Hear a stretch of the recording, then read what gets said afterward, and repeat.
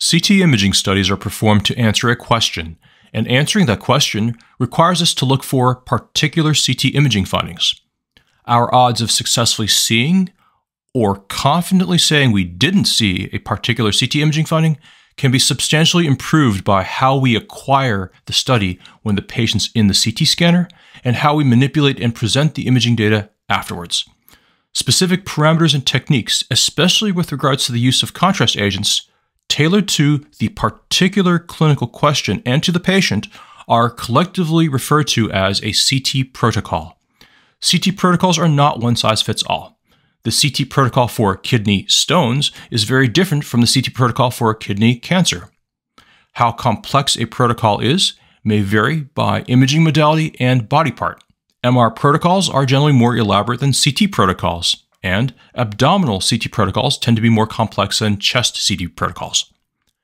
A big reason why abdominal CT protocols are more complex than chest CT protocols is because there are many more potential variables involved, including the field of coverage of a scan, the amount of radiation dose to use, and the number of scans that will be required. We need to decide whether we'll use intravenous contrast or not, and if we do, how long do we need to wait between the IV contrast injection and CT scan? And how many scans do we need to do after the contrast injection? We also need to decide whether we need oral contrast or not, and if so, what type. Fields of coverage can vary. For abdominal pelvic CTs where the liver needs to be entirely imaged, our scan will need to begin just above the domes of the diaphragm and go all the way through to the ischiotuberosities of the bony pelvis. Sometimes, the entire liver doesn't need to be imaged, such as in an abdominal pelvic CT for urinary tract calculi. In these cases, the scan may start from mid-liver instead, which can help reduce the radiation dose a patient receives. And sometimes, there may be no need to image the pelvis at all, and a scan may start just above the domes of the diaphragm or mid-liver and stop at the anterior superior iliac spines. Radiation doses used for abdominal CT imaging may be standard, low, or ultra-low. Low and ultra-low dose imaging is generally reserved for urinary tract calculi cases only. Intravenous contrast is not always desirable for an abdominal CT. Sometimes, enhancement may actually interfere with our ability to see a relevant imaging finding, such as calcifications, macroscopic fat in a tumor, or subtle inflammatory stranding in the fat around an organ or other structure. We may also choose to go without intravenous contrast in patients with renal insufficiency or an anaphylactic allergy to IV contrast. However, a lot of the time, we do prefer to use intravenous contrast when CTing the abdomen. And when we do, timing really matters. Different pathologies may enhance more or less than background normal tissue after intravenous contrast administration. And this differentiation could peak early, late, or at some midpoint after the IV injection occurs. An organ where this is particularly noticeable is the liver. It's not unusual to encounter a situation where two liver lesions of different etiology may be present that are imperceptible on non-contrast imaging. However, once intravenous contrast is administered and the normal background liver begins to enhance, the enhancement in one lesion may peak very early, only to become indistinguishable as the background liver catches up. And as the intravenous contrast begins to wash out of the normal background liver, a different lesion may hang on to the contrast longer and become more perceptible relative to background normal liver after more time has passed. For this reason, enhanced abdominal CT protocols may sometimes require scans at more than one time point after IV contrast injection. Let's go on a deeper dive into intravenous contrast timing. Intravenous contrast is usually introduced into the bloodstream via an angiocath in an upper extremity vein or via the distal tip of a central venous catheter in the SVC. In a patient with relatively normal cardiac output, intravenous contrast will have reached the right atrium by around 5 seconds after the injection began. By the 7-second mark, intravenous contrast will have reached the pulmonary artery. And by the 12-second mark, contrast will have passed through the pulmonary capillaries and reached the pulmonary veins and left atrium. By the 15-second mark, the left ventricle has already propelled contrast into the aorta in most people. We refer to this as the early arterial phase of enhancement. At this point, contrast is only present in the arteries, and there is little, if any, enhancement of the organs and other soft tissues in the abdomen, which makes for clean CT angiograms to look at and for vascular software tools to work on. At 30 seconds after injection, contrast has entered the visceral arteries of the abdomen, such as the hepatic arteries, mesenteric arteries, and renal arteries, and the enhancement of the organs they supply has begun. This is the late arterial phase of enhancement, and tends to be a good time to catch lesions that parasitize direct arterial supply, such as HCCs, liver mets, RCCs, pancreatic malignancies, and some GI tumors. At the 60-second mark, we've entered the enteric phase of enhancement, where enhancement of the GI tract is most optimal. At 70 seconds, we've reached the portal venous phase of enhancement, when the liver enhancement is predominantly being driven by contrast that passed through the bowel and is now arriving via the portal vein. At 100 seconds after injection, we've reached the nephrographic phase of enhancement. Enhancement of normal renal parenchyma will probably appear as homogeneous as it will be at this point. And this tends to be a good time to pick up small RCCs. At 5 minutes after injection, the kidneys have begun concentrating and excreting contrast into the renal collecting systems and ureters. And this dense contrast has also begun to accumulate within the urinary bladder. This is the renal excretory phase of enhancement. By the 5-minute mark, contrast will have pretty much washed out of all the abdominal organs and soft tissues entirely, except for maybe scar tissue, which tends to hold on to contrast a little longer. At 15 minutes after injection, we've reached the late renal excretory phase of enhancement, where in patients with normal renal function, a lot more contrast has been concentrated and excreted into the renal collecting systems, ureters, and urinary bladder. And the rest of the abdomen has returned to its non-contrast appearance. If you're looking at CT images of the abdomen, the phase of enhancement may not always be clearly labeled, so you should be able to recognize the phase your images are in. It's always important to know what phase the images you're looking at were acquired, because certain pathologic imaging findings are more likely to be masked on some phases and more likely to stand out in other phases. If there's no enhancement within the aorta, no enhancement within the kidneys, and no dense contrast within the urinary bladder, you're looking at a non-contrast scan. If the aorta is enhanced, but there's minimal or no enhancement of the kidneys, you're looking at an early arterial phase scan. If the aorta is enhanced and you see a corticomedullary enhancement pattern within the kidneys, you're looking at a late arterial phase scan. Since renal malignancies can sometimes get masked by the renal corticomedullary enhancement pattern during the late arterial enhancement phase, this is not such a good phase to be looking at if you're concerned about a renal malignancy. If the aorta is enhanced and the kidneys are more uniformly enhanced, though a slight corticomedullary pattern is still discernible, you're looking at an enteric or portal venous phase scan.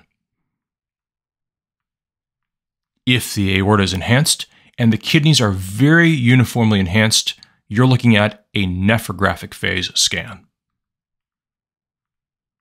If there is minimal or no aortic enhancement, renal parenchymal enhancement is subtle, and there's dense contrast within the renal pelvis and ureters, you're looking at a renal excretory phase scan. The situation with oral or enteric contrast is more straightforward. You may forego oral contrast sometimes, perhaps because it's a trauma situation or maybe because it's a renal stone case where you're convinced oral contrast doesn't matter. However, use of oral contrast is typically the default, and you'll choose standard oral contrast, which makes the bowel lumen appear whiter or higher in attenuation and easier to distinguish from everything else going on in the abdomen. In a small number of cases, you'll opt for hyperosmolar negative oral contrast, which makes the bowel lumen appear darker or lower in attenuation. Hyperosmolar oral contrast agents allow us to see the bowel wall on a CT scan nicely since they draw water into the GI lumen. Increased water in the GI lumen not only helps distend the bowel more fully, but it also increases the attenuation difference between bowel wall and bowel wall contents. The use of hyperosmolar oral contrast agents is, however, associated with some side effects, such as cramping, nausea, vomiting, and diarrhea. Now that we have the basics down, let's go through some examples of abdominal CT protocols you might encounter, which we can split into specific and generic protocols. Specific abdominal CT protocols are tailored for a particular organ of interest and used when the referring provider is able to localize their primary clinical question to a specific organ. 3 specific abdominal CT protocols that address the liver are the standard liver protocol, post-chemoembolization protocol, and cholangiocarcinoma protocol. The standard liver protocol is typically used for general liver assessment, HCC screening, and when we're concerned about liver metastases. Since different liver lesions and disorders can exhibit different enhancement patterns and enhancement dynamics, 3 contrast-enhanced scans are performed at different points in time, one during the late arterial phase, one during the portal venous phase, and one at a more delayed phase at around 3 minutes. Late arterial phase scans can sometimes help with things like HCCs, for example, while delayed scans might be of help with hepatic hemangiomas. The post-chemoembolization protocol is used in patients with HCC who've been chemoembolized by interventional radiology. Since chemoembolic material is hyper-attenuating, abnormal soft tissue enhancement might be difficult to visually distinguish from chemoembolic material on some scans. Consequently, the post-chemoembolization protocol consists of a standard liver protocol with the addition of a non-contrast scan.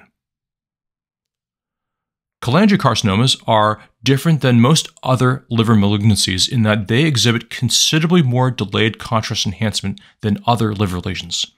As a result, the cholangiocarcinoma protocol consists of a standard liver protocol with the addition of a very delayed scan. The adrenal protocol is used for characterizing indeterminate adrenal nodules and also for assessing their stability or growth. Conventionally, an adrenal protocol CT begins with a non-contrast scan that's checked by a radiologist. If the adrenal nodule demonstrates features characteristic for an adrenal adenoma on the non-contrast scan, meaning the nodule is under 10 Hounsfield units and homogeneous, the study is concluded. If not, enhanced scans are then done during the portal venous phase and after a 15-minute delay. These 2 enhanced scans allow us to calculate an adrenal nodule's absolute and relative percentage contrast washout, which are used to determine if a nodule might be benign. 3 specific abdominal CT protocols that target the kidney are the stone protocol, renal mass protocol, and post-renal neoplasm resection protocol. The stone protocol is a non-contrast CT through the abdomen and pelvis that's used to either rule out a urinary tract calculus or follow up on a known urinary tract calculus. Scans for the former are done using low radiation dose technique, while scans of the latter can be done using ultra-low radiation dose technique. These low-dose techniques permit visualization of a stone, but may be noisy and result in suboptimal assessment of other abdominal organs and tissues, so it's important to know that going in. The renal mass protocol is used to investigate known renal masses that might have been incidentally discovered, for example during a chest CT or an ultrasound study. 3 scans are made through the abdomen, 1 non-contrast scan and 2 contrast-enhanced scans. 1 during the nephrographic phase of enhancement and 1 during the excretory phase of enhancement. The post-renal neoplasm resection protocol is used in patients who've undergone a partial nephrectomy for renal malignancy and consists of 1 non-contrast scan and 1 enhanced scan during the nephrographic phase of enhancement. Since we want to get a good look at the entire liver to rule out liver metastases, it's particularly important that post-renal neoplasm resection protocol abdominal CT scans completely cover the liver. The urinary tract protocol is used in situations where we want to do our best to exclude a neoplasm along the lining of the urinary tract. And common indications may include hematuria, gross or microscopic, and urinary bladder cancer history. A non-contrast scan is performed, followed by enhanced scans during the nephrographic and excretory phases. 3 specific abdominal CT protocols that target the bowel are the standard bowel protocol, bowel mass protocol, and GI bleed or ischemia protocol. A common indication for the standard bowel protocol is inflammatory bowel disease. The standard bowel protocol is a single enhanced abdominal pelvic CT scan during the portal venous phase of enhancement after hyperosmolar negative oral contrast has been administered. The bowel mass protocol is used in situations where a bowel mass is suspected. Indications may also include occult GI bleed or iron deficiency anemia. As with the standard bowel protocol, hyperosmolar negative oral contrast is administered. Unlike the standard bowel protocol, however, several scans are performed for the bowel mass protocol. A non-contrast scan and 2 enhanced scans during the early arterial phase and enteric phase of enhancement. The GI bleed or ischemia protocol may be used in the setting of an active GI bleed or mesenteric ischemia. It consists of a non-contrast scan and 2 enhanced scans during the early arterial phase and portal venous phase. 2 specific abdominal CT protocols that target the pancreas are the standard pancreas protocol and the IPNM protocol. Performed for a known pancreatic lesion, the standard pancreas protocol consists of 3 scans, a non-contrast scan and 2 enhanced scans during the pancreatic arterial phase and portal venous phase of enhancement. If the pancreatic lesion is a pancreatic cancer, it's very important that the entire pelvis is imaged during imaging. Water will often be used as a negative oral contrast agent, which can help the radiologist distinguish between duodenum and pancreas a little better. The IPMN protocol, usually done for pancreatic IPMN follow-up, consists of a non-contrast scan and an enhanced scan during the portal venous phase. Generic abdominal CT protocols can provide an overall assessment of the abdomen and pelvis as a whole and are not specifically tailored to any organ in particular. Generic enhanced abdominal pelvic CT protocols are usually a single phase scan during the portal venous phase of enhancement. Standard oral contrast is typically administered unless there's a contraindication. Generic enhanced protocol abdominal pelvic CTs are commonly used when patients are being worked up for appendicitis, diverticulitis, bowel obstruction, trauma, pancreatitis, and post-op pancreatic surgery. In situations where a contraindication to intravenous contrast exists, this protocol may be performed as is, except without intravenous contrast.